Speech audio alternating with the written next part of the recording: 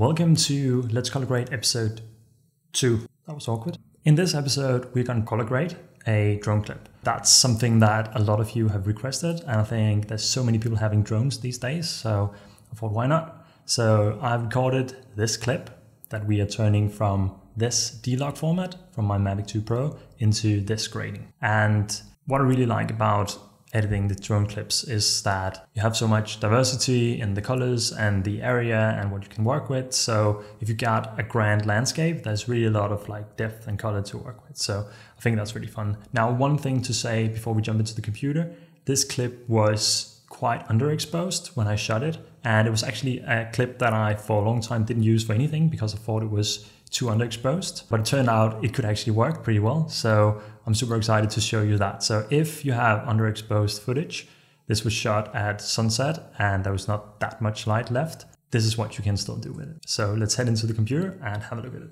All right, we are inside of Davinci Resolve and I've just dragged the clip in. I've made a 4K timeline and this is the clip that we are working with, as said before. So let's just jump directly into the color tab. Let's close this one up and the clip as well, so we have a little bit more real estate. Drag this over a tiny bit and here we go. So let's just create the node tree. We're doing the exact same structure as we did the last time. So I'm just using Option S to make more nodes. And we're dragging this one down here and then the last one over here. Now, one thing to notice is that we're going to do the color space transform again, as we did the last time. This time we're going to use the DJI gamut and the DJI D-Log. Very dark right now, still pretty dark when we select the Rec 709 and the output gamma for Rec 709 as well. So this is what I mean, this was quite underexposed. And another thing to know is that these settings are, I think this is a newer codec or newer color space and gamma than what my drone is, because my drone is the Mavic 2 Pro, which is like 6, 7, 8 something years old. Mine is around 5, I think, but it came out way before I bought it. So this color space transform doesn't really match the colors exactly, but I've been using it and it works quite okay. So let's just try and save this footage because it looks obviously way too dark, and you probably know if you underexpose stuff, you tend to get a lot of noise. So let's try and not get too much noise, but still see what we can work with. So we're heading to the second node to begin with, and we are gonna just try and increase the gamma, increase the lift a little bit, and increase the gain. Maybe actually reset the lift so that we're not messing too much with the shadows, and just increasing the gamma a little bit, increasing the gain a little bit more, and look at that. Like, it is a little bit noisy, but I think it's okay. So let's do our turn curve. Just create a little bit more contrast, like such. Maybe raise the midtones a little bit, as I like to do. And I think we're looking okay in terms of noise. I mean, it's not too bad. Now, one thing that I didn't notice with this clip in the beginning, and what threw me off, and is another reason that I didn't use it, is that the white balance was off. So when I figured that, we just drag the white balance, the temperature a little bit to the right, not too much, but like maybe around 500. It just looks a lot better. Let's try and see, maybe the tint needs a little bit as well. So just maybe around 5 to the magenta side. And look at that. That makes, to me, a pretty big difference because now it actually looks as how we shot. It's still pretty dark, but I think it's okay. So these were just the settings that we did to begin with. So let's just do the very quick recap. Let's just deselect all of these. So we added the color space transform, converted it to Rec 709, last node as usual, just to make sure that this is the last thing that happens and we have the full color space to work with over here.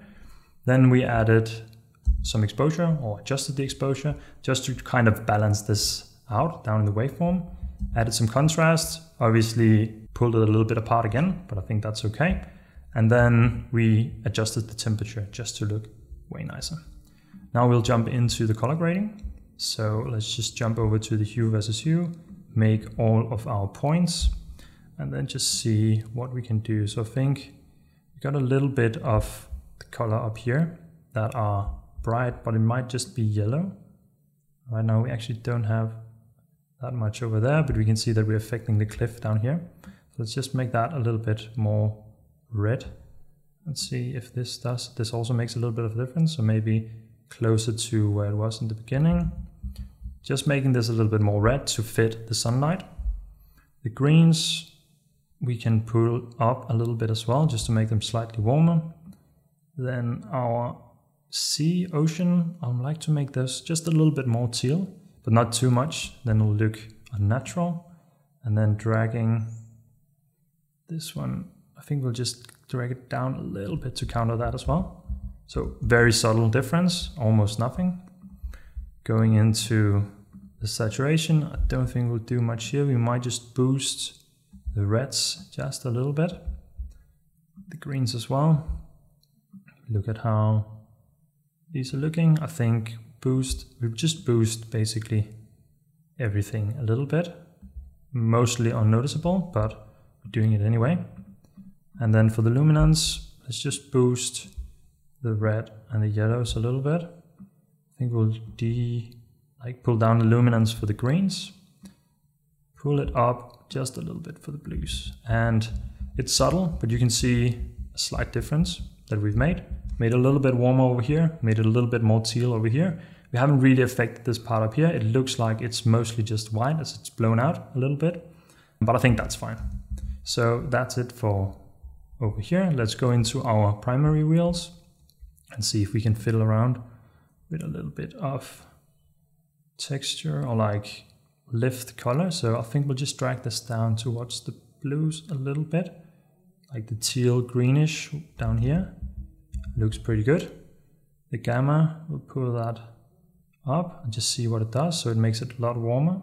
So we might want it to be around this area, and then I'll just drag it down a little bit again. Okay, and then the gain, which will probably mostly affect this area up here. Let's try and pull that up, and look at that. This is how we can get our sunset colors back. So let's not go too much overboard, but let's just slightly increase it. So I think around here maybe. Oh, it's difficult to get the right color. So maybe the purple looks best actually. So let's just make it around this tone. This is a huge difference. So you can see how the gain really makes it look like the sunset that it was. So I think that's pretty good. Huge difference from this to this. And if we hadn't made these changes before, it would be just slightly more yellow. And then let's go into our color warper to see what we can do here. So we can actually pull this a little bit away from the magenta again, just a little bit. And the yellows, pull those maybe a little bit more towards the reds. So we're actually getting back, but I think I'll pull them slightly down and maybe do the same with the reds, just not as dominant. And I think we are pretty much good with the rest of the colors. So I'll just Command C that.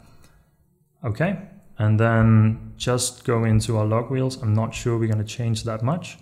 Just see, we can put just a little bit more teal into the shadows, just to counterbalance a little bit of that gain we put in before.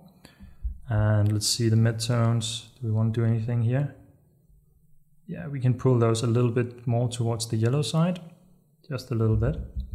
Not a huge difference. And then the highlights, pull those just a little bit over here as well.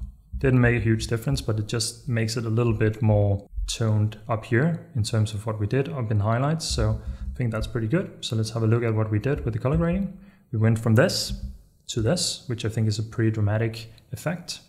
And now for the last step, we'll just make a parallel node down here so that these two will be mixed, because this will be our masking layer.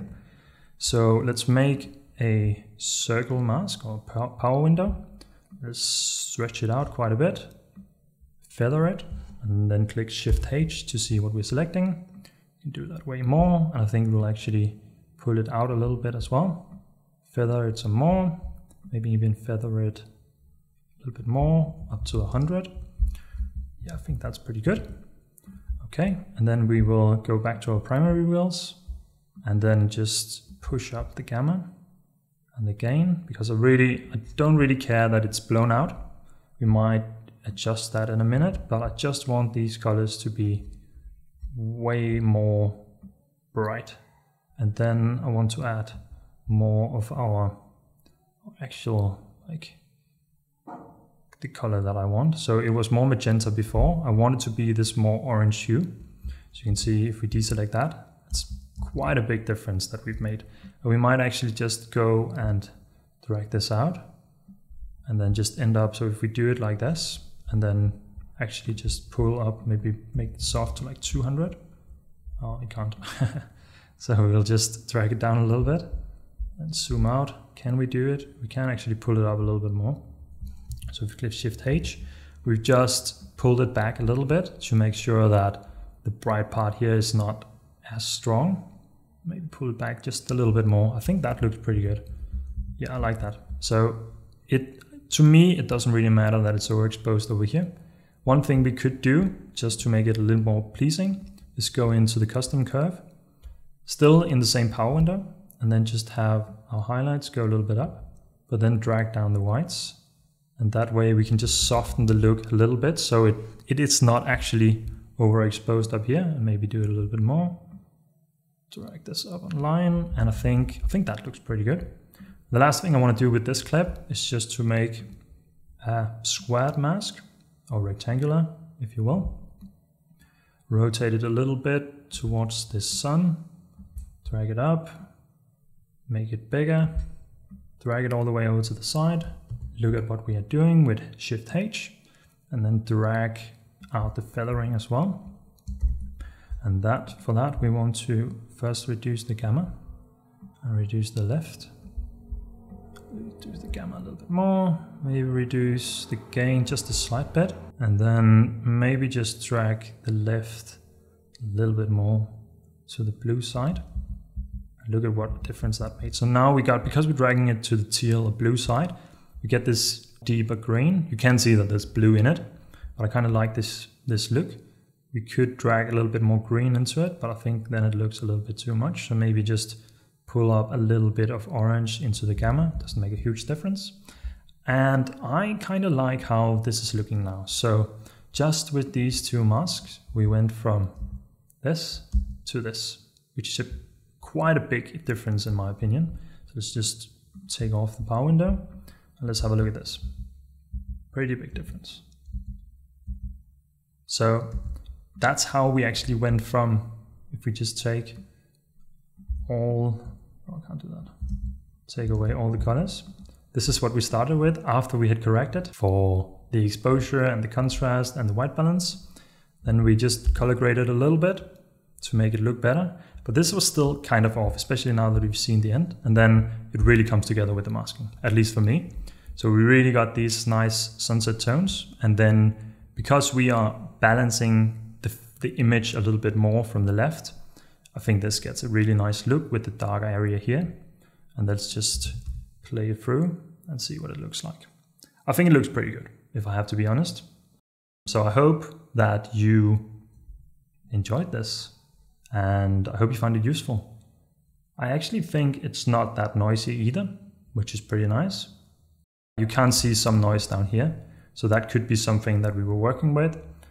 If you have the full version of Davinci, you have some really good denoising tools. I don't yet, but for Instagram and whatever, I think this is more than fine. And you could just go in and fine tune all this and then make sure that it looks better or it's not as noisy. But again, it was underexposed when I shot it, so that's my fault in the beginning. And we just didn't have enough light, basically. So that's it. That was the end of Let's Color Grade episode 2 with a drone clip this time. If you have any questions whatsoever in regards to what I just did and what I just showed you, please leave a comment down below. I'm happy to help. And if you have any suggestions as to what kind of footage I should color grade the next time, you are more than welcome to do that as well. Besides that, I'm happy to help and I hope you learned something, and these are so fun to make for me, so there'll be coming a lot more of those as well. Until the next time, see you and take care.